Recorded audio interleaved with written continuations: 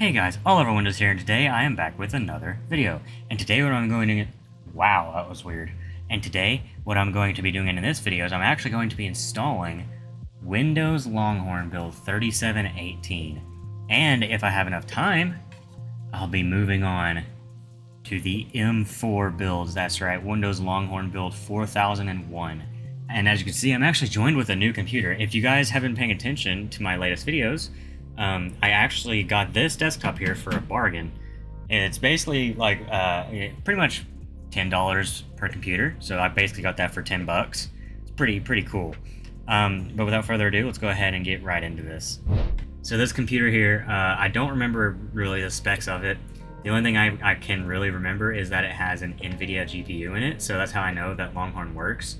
I actually did install the previous build of Longhorn on this, but I screwed up on it trying to install a driver because the audio was funky, and now the stuff is, you know, corrupted. Let's turn this thing on.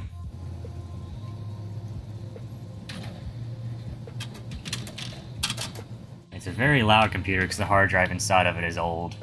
The hard drive is what's loud, and we're already booting in to the next build. I just remembered I didn't even set the date for it, so I'm gonna have to restart the computer just to get into that. Yeah, see, right there. I got a whole gigabyte of RAM in this thing. Okay, so it's got an Intel Celeron processor in it, 2 gigahertz one at that. All right, so it's 19, 2002. There we go. This is gonna take a little bit of time because it's an old disk drive. Yeah, I really wanted to upgrade, but again, like just before I started streaming, I corrupted the files on it trying to update one of the drivers on there, so unfortunately this is what we gotta do. Push enter. I can't see my keyboard. F8, there we go. I don't have this keyboard memorized, it's a miniature one, so let's just press install. Chose to install. I'm just gonna press C and see what happens. Well, you know what, while we wait, I forgot to include this in the previous video. Unfortunately, I'm dumb. But I'm going to read off everything changed in this, and I guess the bugs as well. So, changes. Media Center is now referred as Media Center in add or remove programs instead of Freestyle. That's all the changes. And then the rest are bugs and quirks, which I don't know if I should just go through and read. There is a lot of them, though. Or quite a bit of them, at least. Well, this actually it claims to be server, but it's actually not server at all. It's not even 64-bit. Now that I think about it, I don't know if this CPU supports 64-bit. Well, there you go. Whoa.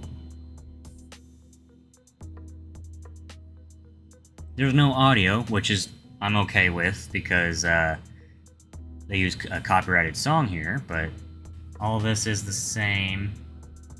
Go ahead and just go through the net. Look at that. Look at him moving. He ain't lagging or anything. This is awesome. Alright, as you can see, I am now in Windows Longhorn build 3718. I have audio drivers. The audio drivers are busted, but there's still some kind of sound, I guess. It's kind of hard to listen to, but, you know, it is what it is. See, it's choppy. Sounds like when you install Windows XP in VMware. But I also have video as well, and it's not choppy really that much. It was when there wasn't video drivers, but all the stuff on here is all the same as the previous build. It looks a lot better now, obviously, because I have video drivers yet again. Sorry, an NVIDIA graphics card. But there is one specific setting on here that I'm trying to remember how to get to. It's kind of a hidden setting, and I don't remember how to get to it, so I'm just going to look through. Oh, there it is. Allow dynamic control. Gotta restart the computer. Hey, solid killer. Not only is it distorted, not only is it choppy, it's distorted. Well, just waiting on the audio to show up. Whatever.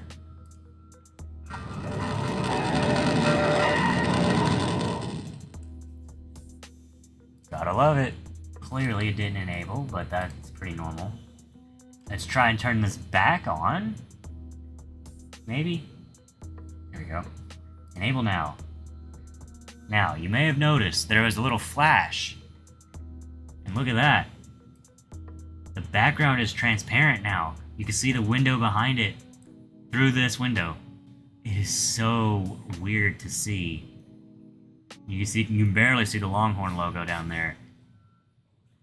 But this is what we've been missing out on throughout this whole series. Look at that, I've got animations.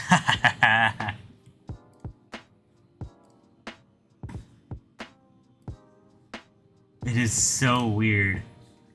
They don't really like to fly in.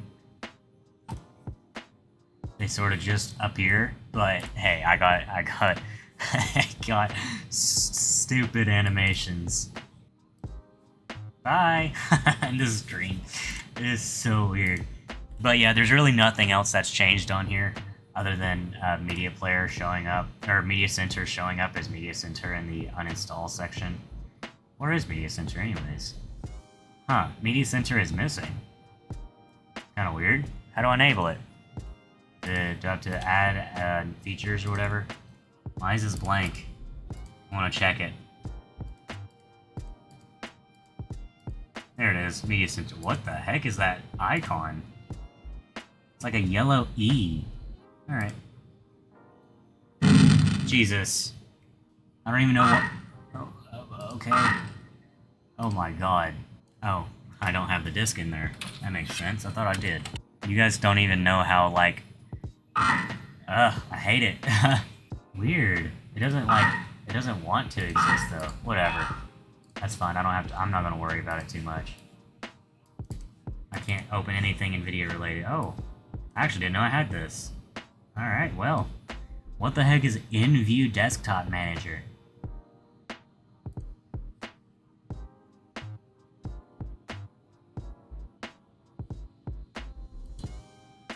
Oh god, I shouldn't have opened this.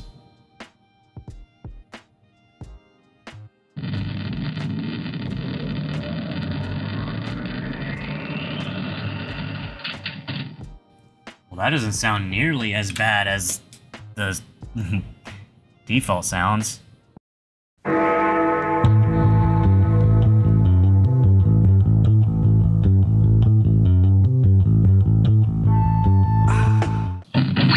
That's it. I'm done. Okay. I guess I'm going to attempt to move on to the next build. So that was that for Longhorn build 3718. Now I'm going to move on to Windows Longhorn build 4001. But first, I have to change the date. So let's go ahead and go in here and change the date. Maybe. Hello? Okay, it's locked up. It's frozen. I'll do it through the control panel then. Screw you. Where is it? Date time. Alright. 4001, 11, no, 12/4/2002. December 4th, 2002. Why? Okay. Alright. Oh. Wonder how these animations are gonna look. Apparently this build looks pretty much the same. It's more just the whim that's changed. Alright, here we go. I put the disk into the computer, nothing showed up for some reason, so let's go ahead and just open it like this. Oh, interesting. I'm gonna go ahead and unplug the USB stick just for now. And run setup.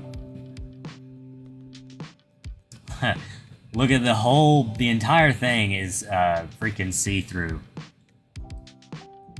That is weird. Alright, let's press install Longhorn. Hopefully I got the right disk in here. I think I do. Whoa!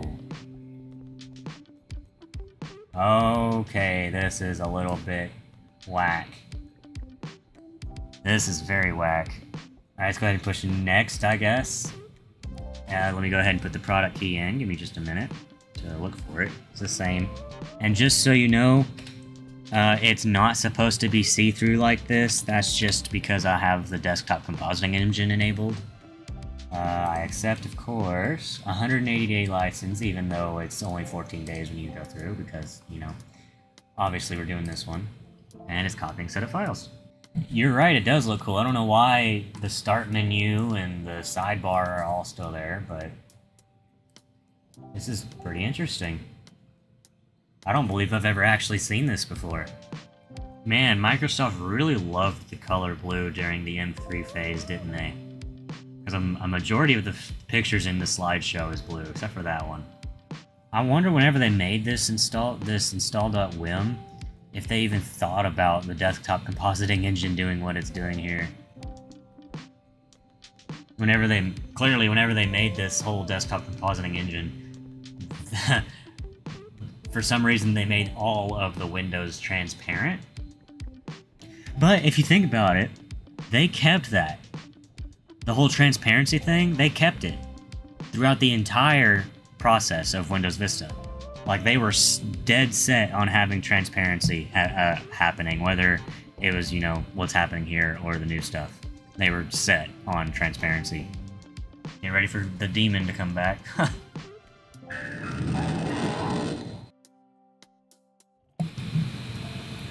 Wow, this is so different. Why did Microsoft get rid of this? Like, seriously, now it's boring, like extremely horribly boring. They need to bring these, like, awesome setup stuff back. Like, pre-setup. This is pretty interesting. Now, this time I'm not gonna cut any of this out. I'm gonna just, you know, fast forward it so people can see stuff that happens. Because this is pretty cool.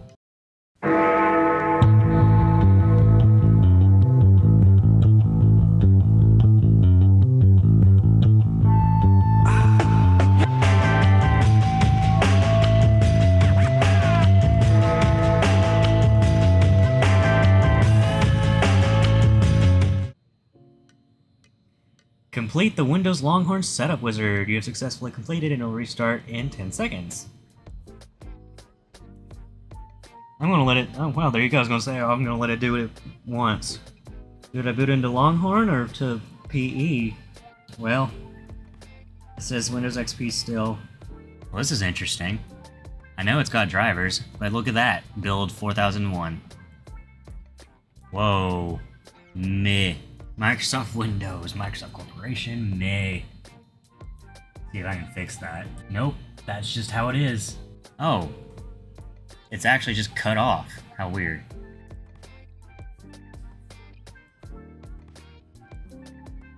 Oh, hey, we're back. Oh, hey, we're actually going through a setup now. Okay.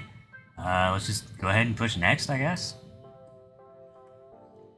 Whoa, wait, no accounts are created. Interesting. The name you type will appear on the welcome screen. Awesome. Alright, I'm gonna type Gabe then. Create account. Oh, that's so cool. Thank you for answering the question. That's it. I just get 2 questions. Finish. Apparently there's no drivers on it. Not even a video driver. Interesting.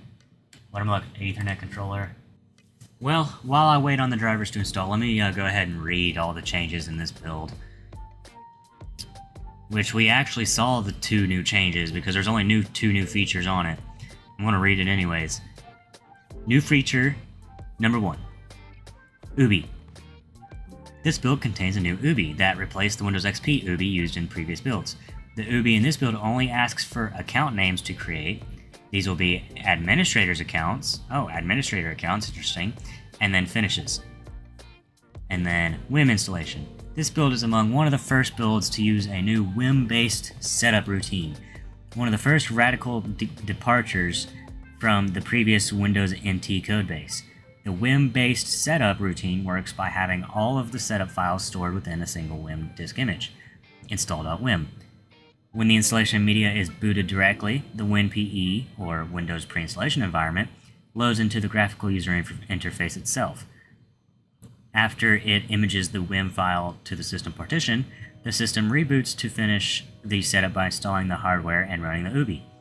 Microsoft stated that their goal with this routine was to allow installations of Windows to finish in as little as 15 minutes. Holy crap, were they not kidding? While the installation is basic, using the Avalon interface, and lacks partitioning, it is capable of detecting hardware, including the CPU, As a result, it cannot be installed on processors older than a Pentium 3 alongside a few virtual CPUs, like the default emulated QEMU processor. Processor requirement would be removed in all subsequent pre-reset builds for unknown reasons. Also, as the ability to upgrade from a previous build was not implemented at this time, the user can only install a clean build. That makes way more sense. I didn't read that part. That is why everything was gone when I upgraded.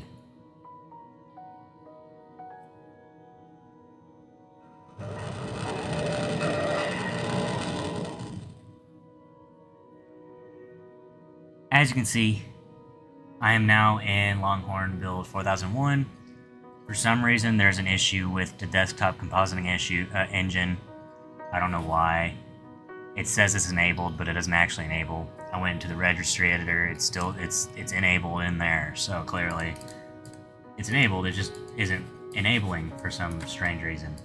But I think there is different colors of Plex on here. According to BetaWiki there is, but there's not on here, so it's weird. Interesting. Alright, well. There's not really anything else I can show off. It's more or less the stuff that's changed on here is install.wim, and that's it. Dang, why is all this orange? It still didn't install Media Center for some interesting reason.